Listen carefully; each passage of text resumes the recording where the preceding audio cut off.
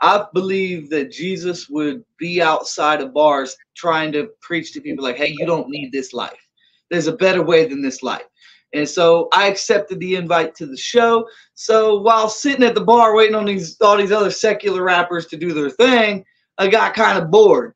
And I had my old lady with me, and she was pregnant at the moment. And she's like, hey, I got to go to the bathroom.